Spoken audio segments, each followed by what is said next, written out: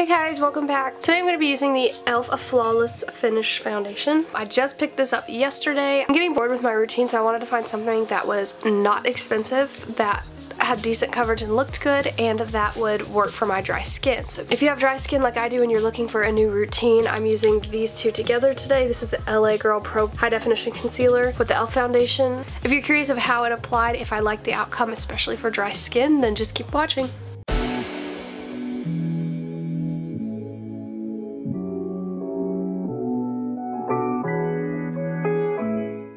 I counted around 45 shades. I might be off, but that's quite a bit, and it's only $6 on the website. I got it at CVS and ended up paying $8, so I would definitely order online because they had way more shades online. And the shade that I got is the light ivory. It says fair with golden undertones. I don't have golden undertones, I'm very cool toned, so we'll see how this works on my skin. But let's see details. It's a flawless finish foundation, lightweight, oil-free, blends naturally into the skin for a semi-matte finish that lasts all day. Restores uneven skin textures and tones for visibly brighter skin. So it's used with a brush or sponge. So I've already primed my skin. I'll have everything listed in the description down below. I'm gonna shake it and pump one pump on the back of my hand. Maybe.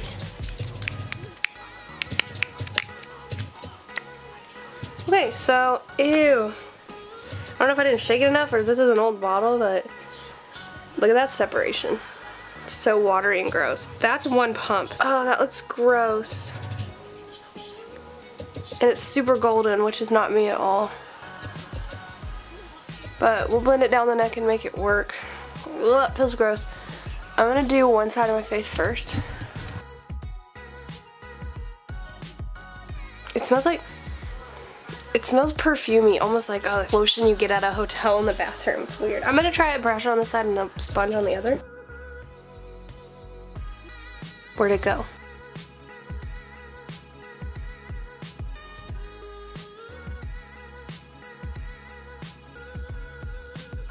Okay, well that just, look at the side to side, there's nothing there. I'm gonna try another pump, shake it a little bit better. Okay, that time it came out a little separated, but more put together. Looks a bit thicker. I'm gonna just try again. Oh, it burns. Oh my gosh, I don't know if it's like the perfume in it, but it really burns.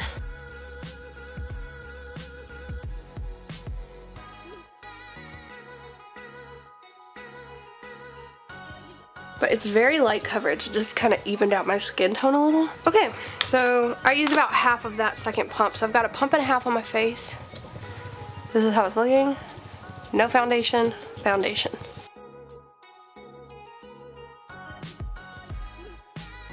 Oh, it's steaming. So you can see I've got some stuff on my face I want to cover. It's not really covering anything, and it actually really burns. I'm kind of worried. The color doesn't look that bad. You honestly can't really tell. I'm gonna take the rest of that on this side. Okay, so I went and wet my sponge. I'm going to blend that out before it dries. My skin is really dry right now and not feeling great, so that might be why it burns, but I haven't had that problem with any other foundation, so. Looks like about the same amount of coverage on both sides, honestly. So I'm gonna take another full pump on the back of my hand.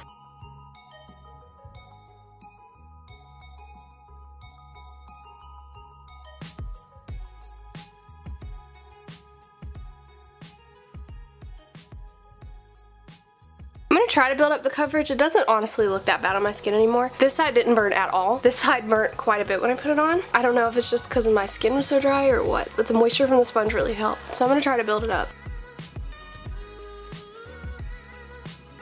Okay, so all in all I've used about 3.5 pumps total to get this amount of coverage.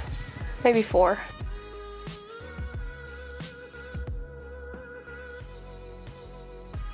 I got a decent amount of coverage. I would say it's like medium coverage, definitely not full coverage like they said it would be. It's obviously really sticky because I just reapplied, but I'm hoping it will sit down a little bit because I don't like the powder. So I'm going to give it a couple of minutes to sit down, but as of right now it feels really lightweight. It doesn't feel like I've got much of anything on my face even though it's wet, but it looks really nice. It's not clinging to dry patches. I actually don't hate it so far, so I'll be right back. So while it's still drying down, I was looking at the ingredients, and perfume is pretty far down on the list, but it is on the list. And there's a lot of like dimethicone.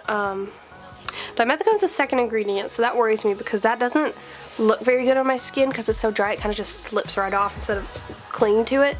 And then other times it kind of clings to the dry patches and doesn't really look good either way. The water is also the first ingredient, which is why it looked really gross in the beginning, so I'm not that worried about it, the separation. Okay, so it's been about 7 minutes and it's still really tacky. You can see the finish is like a little radiant, and actually it looks more semi-matte in person. It's still drying down, I think, but it's just taking so long that I'm going to go ahead and put some concealer on. So I'm going to be trying the LA Girl Pro High Definition Concealer in the shade GC954 Fairest. It looks really pale, but it jumped from this one at CVS to like a much darker one. I got the one that I thought would look best on my skin, so here we go. That's white.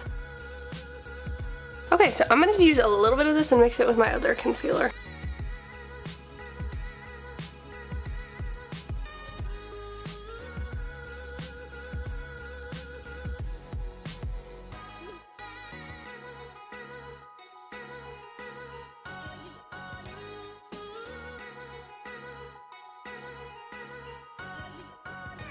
You know, I kind of like that.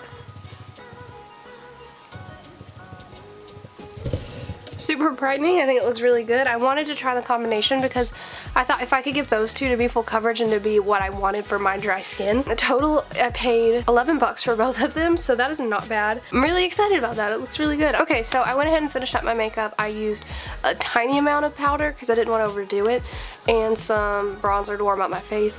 I think the color match was decent. The coverage is okay. It's not perfect. You can see it's like coming off of the tip of my nose there already, which is really hard for me to keep foundation on my nose, especially when it's dimethicone.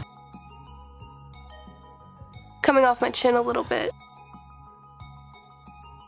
But once I set it with powder, it was good to go. I can't even tell it's on my face. Honestly, it is so lightweight. You can't feel it. It feels really good.